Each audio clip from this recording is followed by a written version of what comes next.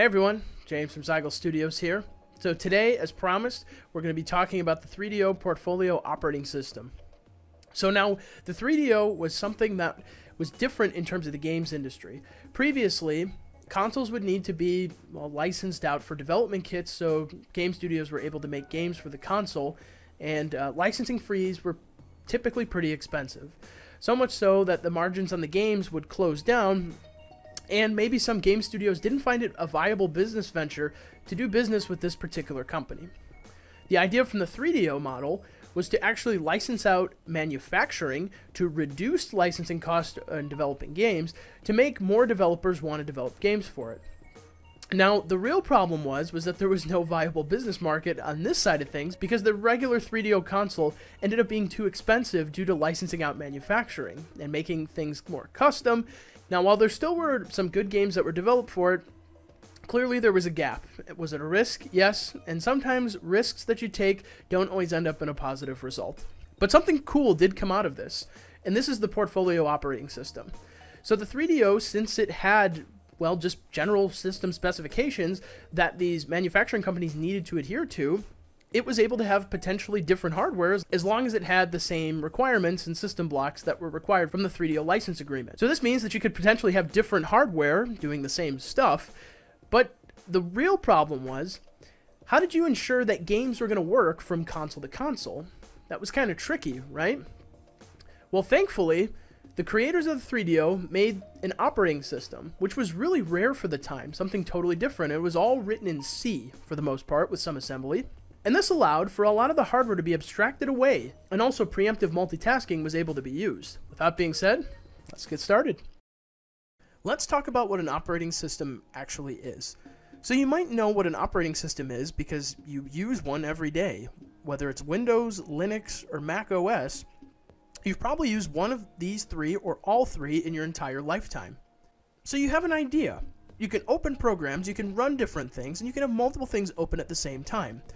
Fundamentally, even though these three are so different from one another, they all are built off the same fundamental building blocks. They're just implemented differently. And while some have more in other areas and others may not, they still have the same building blocks as one another. Operating systems have a whole mess of different features and can be as complicated or as simple as you want them. But typically, they're broken down into a few basic key components. You need a way to access your devices, your hardware, things like hard drives, USB devices, or other auxiliary input-output devices, also known as I/O. You also need a way to be able to create tasks and timeshare between them. You need a way to schedule when a task is complete and how to switch between those two tasks. This is what's known as a scheduler. But as you might imagine, the scheduler can't just predict or read your mind in terms of what tasks need to run. The programmer needs to specify those, and there needs to be a construct in order to do so. These are what's known as threads. So a thread has a few main key components. It can have more, but the basics are this. A function pointer for the update loop, meaning the beginning of the scope and the end of scope of this particular thread will execute when the scheduler says this task is active. It'll also have an area of memory for the stack of the thread and its thread context, which includes an area of memory to save all the registers that it was using during its time so it can switch them when the scheduler gives it the okay again. Now really from a high level, we can think about threads as almost separate programs that run under one roof, and this roof would be the operating system, and the master of puppets that pulls the strings is going to be the scheduler. The scheduler will be able to tell when these different threads are able to stop or start.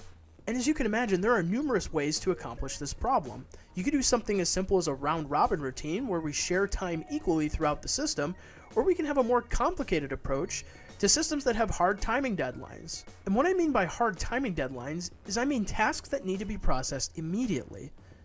In this case, we use something called preemption, and it's a way to order your threads by priority so that if one is operating and there's a higher priority one that has an interrupt generated or spawned, that one with the higher priority operates at exactly that moment in time.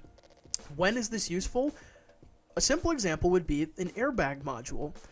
When a car crashes, it can happen at any time when the system's operating.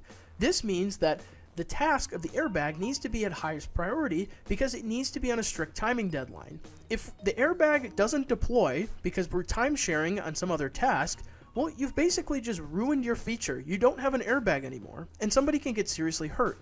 A more sinister thing that could even happen is, let's say we catch an opposite end of an update loop, meaning that the airbag deploys later than it should. In that case, things can be even more disastrous. You could potentially kill someone. So you need to ensure that these deadlines, this hard deadline, these tasks execute immediately, and they happen right now. And in the case of the 3DO, that's exactly what it uses, is a preemptive system. These threads are assigned priorities, and the thread with the highest priority will always trump all the ones lower than it. So now with this preemptive model, can you think of any examples in video games where this would be particularly helpful? I certainly can. When thinking about our tasking model, we need to think about things that need to happen at specific times.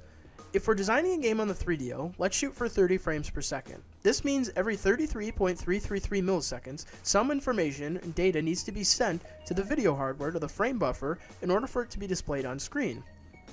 So what you could do, potentially, is have an interrupt that is generated every 33.33 milliseconds from a timer, and then at this point, a thread can execute and send all the information that you have in memory needed for the frame buffer and pipe it to the video hardware.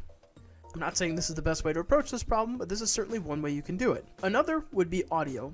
Audio needs to happen at a specific time in order to sound correct, otherwise you can end up with some pretty nasty artifacts inside the audio itself, or just missing audio in general. So what do? You set up tasks that have a specific priority that can execute at a specific time interval that the audio is supposed to run at. These are just a couple ways to use the preemptive system inside of a console in order to make a game run smoothly. In some cases, with all these separate modules, there needs to be a manager over everything in order to make sure that things are abstracted correctly and are operating normally as well. This is what's known as a kernel, and in the case of the 3DO portfolio, it's also here. It handles the scheduler, memory management tool, communication between tasks, resource sharing modules, different data structures, error codes, and other miscellaneous information about the operating system, as well as input-output access. All of these are managed under the kernel, and the way the kernel is abstracted to the programmer is through what's called folios. Folios are the system API for the portfolio, and the kernel essentially manages the creation, the disposal, the loading and unloading of these folios. So at this point, the programmer has a nice level of abstraction to complete their tasks. Now, I'm not going to go too much into detail on any one of these folios and parts of the system because, let's be honest, each one of these could get an entire video dedicated to it. But something cool that the 3DO portfolio had was its own file system, and it was known as the file folio. It allowed you to work with things like non-volatile RAM or NavRAM, have a directory system, and even have byte stream file access like file IO and C. There was even a separate folio to determine language, country, how to display dates, currency, and numeric values to make sure everything was consistent with the standard of the country that it was in. This was known as the international folio. That's genius, because at the end of the day, this needs to be a demand-based system, right? We need to know how to display a bunch of different things so games don't have to worry about managing all that. You can just call the folio that handles all of that stuff for you. The I/O architecture model followed a more modern approach. You basically have 3 layers of abstraction. You have the device, the driver, and the I/O request that handles through the event brokerage system through that folio. Now, from the device side, a software device doesn't always correspond to a specific hardware device. It's basically just anything that can request I/O from a particular space and memory. The drivers are the ways that these devices can communicate with either other devices or areas of memory in order to be used. For example, if I'm trying to pull something off of the disk, I'll issue an I/O request through the event system. The driver will then take that request with the size offset, retrieve it from the specified device, and dump it in memory, or another device. Under the hood, all of this stuff can be done through different hardware, so you can see why abstracting this was necessary from the portfolio perspective and why it was such a great idea. The programmer doesn't have to worry about all these little intricacies, they just know that I need to get 8 bytes off of the disk. So what do? You request it through the I/O event request, and the drivers will handle the device selection and all the data transfer going back and forth, and you'll have that memory that you requested in your buffer before you know it. The portfolio used something called items to handle all different kinds of shared resources, and these items would basically just be structs that had owners, different flags, and other things that were able to be shared between multiple folios.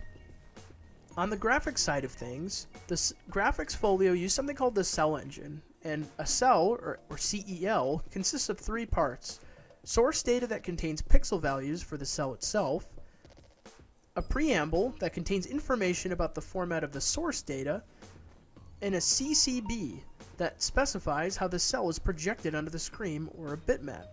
The CCB is essentially a collection of values that are stored in hardware registers of the cell engine. Each of these values control a different aspect of the cell engine operation. These CCB values could be changed in order to change the way things were projected on screen. Maybe in another video, I can get into more detail about how the cell engine operates and more about how the graphics folio is used. But overall, this was the basic idea. I really hope you all enjoyed this video.